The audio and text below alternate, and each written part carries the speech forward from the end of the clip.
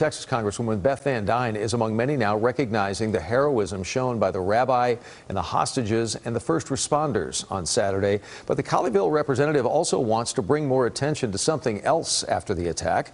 J.D. Miles with her message for you tonight. Is the federal government taking the threat of terror attacks on Americans seriously enough? After what happened on Saturday, the House rep over that district says she doesn't think so. As he held 4 worshipers hostage. During a speech on the House floor, North Texas Congresswoman Beth Van Duyne recognized the courage and bravery shown during the 11-hour hostage drama inside a Colleyville synagogue. That we will always stand together in unity to support each other. In a resolution she plans to introduce tomorrow, Van Duyne wants to officially document the crime as an act of terror with a clear anti-Semitic motive. He didn't go to an Applebee's. He specifically picked a synagogue. That wasn't by chance. President Biden has called the attack both anti-Semitic and an act of terror.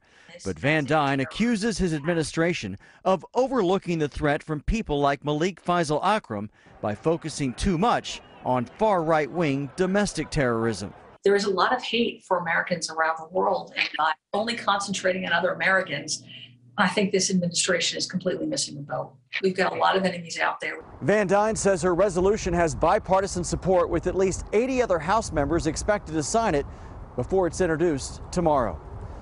J.D. Miles, CBS 11 News. J.D., thank you so much.